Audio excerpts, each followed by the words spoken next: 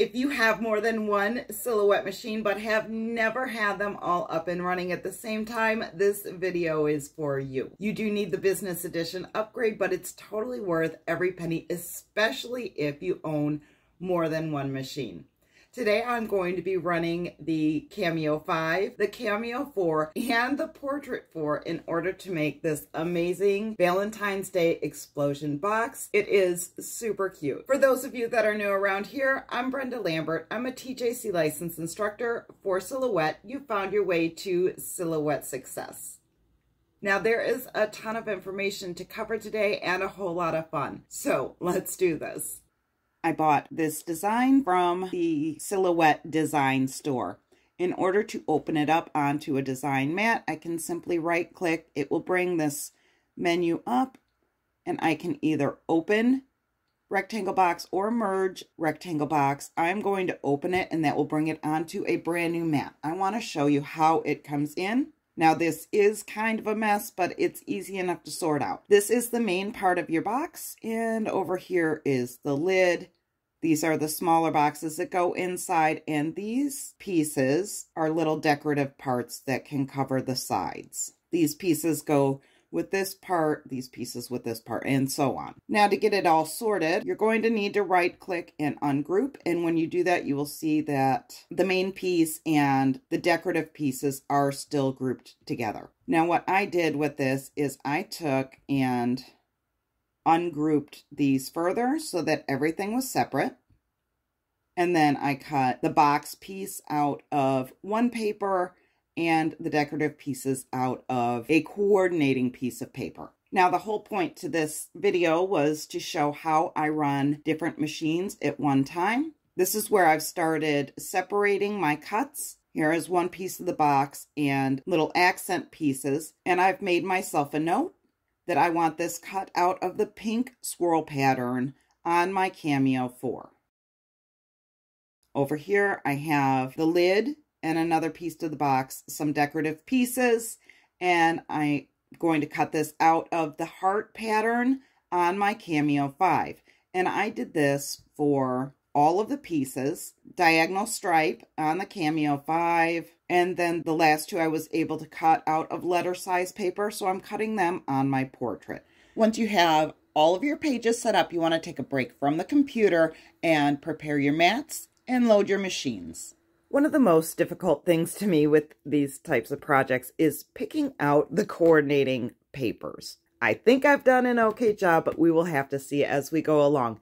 Now, these 12 by 12 sheets came from Michael's. They are the Recollections collection, and I believe the letter size red is Recollections as well, but I am not positive on that. I do have each piece of paper on a mat already.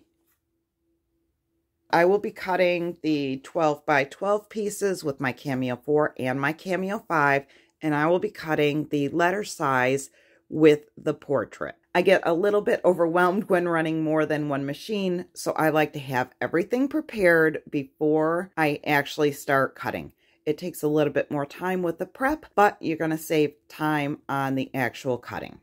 We're ready to get our machines fired up and load the cutting mats.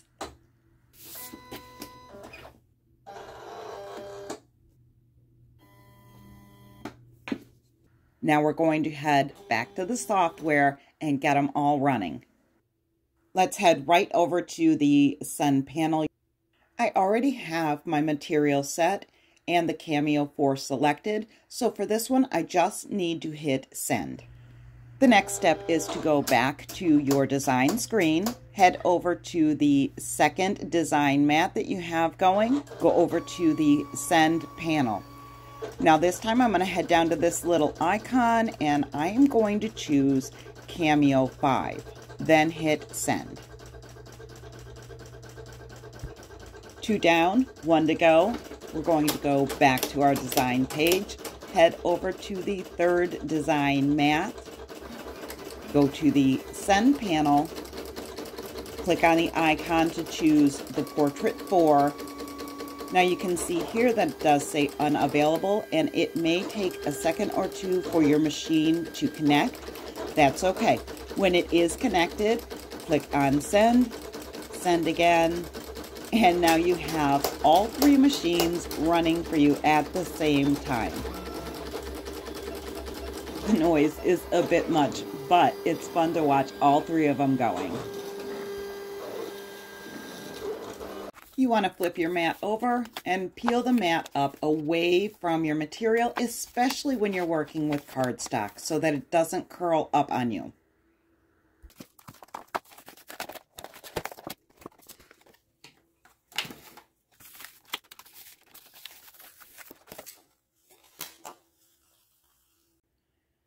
The next step is to sort all of the pieces that you've cut out. I know that this is the main part of my box, and these are decorations that I can use if I want. I can glue that to the outside so there's a little bit of a contrast, and these can go on the sides here. And these come in handy if you are not using double-sided paper. I have single-sided paper. So one side is decorative, the other side is white. So if I want, when I'm putting this together, I can put these on the white side and dress it up a bit. All of these pieces go with the main part of the box. And this is my lid. This box goes next. Again, these fit right on the sides here. And you can make decorative pockets or leave them out. Totally up to you. It's just a nice way to add a little bit more decoration to the box. So it's the main box, then the second one, this is the third, and this is the inside box. Everything is sorted out and ready to be put together. I'm going to start with the main part of the box first. You want to go through and fold all of your score lines.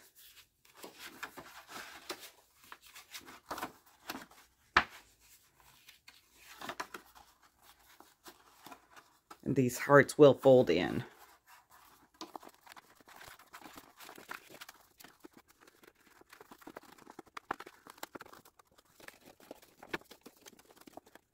Like so. And if you're putting the decorations on, you just want to make sure that the score lines are going to line up properly. Just using a tape runner today.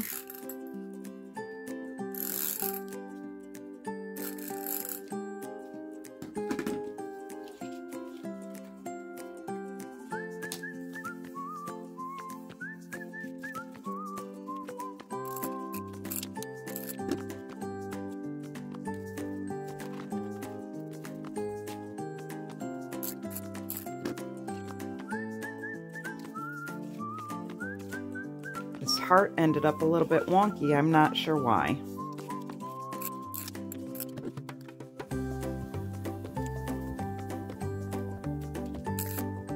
Now, if you want this to be a pocket, you can glue 3 sides. If you just want it to be decorative, you can glue all 4 down. I'm going to go with 3 in case I decide to make it a pocket. And now you can tuck something in here. These pockets are good for notes or gift cards. At least on the outer box, they're large enough. The smaller sides, I'm just going to go ahead and tape all the way around.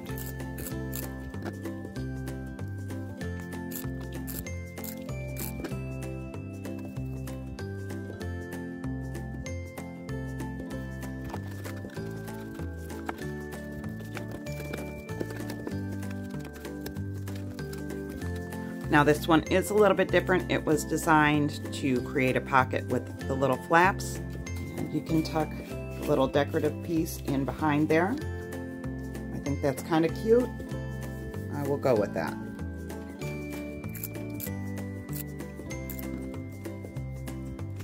No, I want them pointing towards the outside, I think.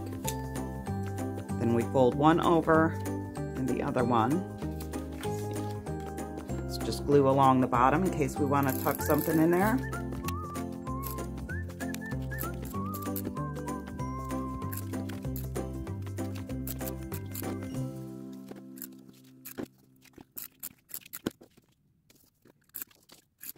Now this one will set inside here. I get it lined up right, kind of fold it down, you can see where you're at. Give it a little press.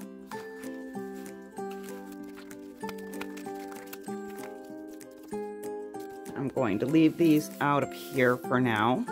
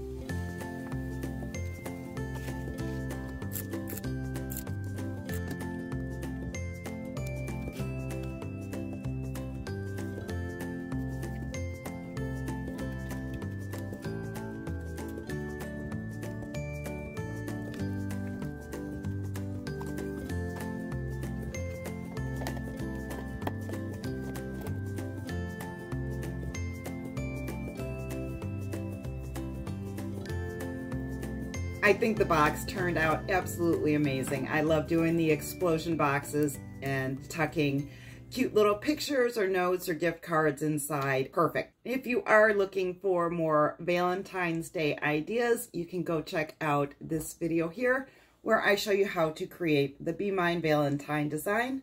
Now go create something amazing, and I'll see you in the next video.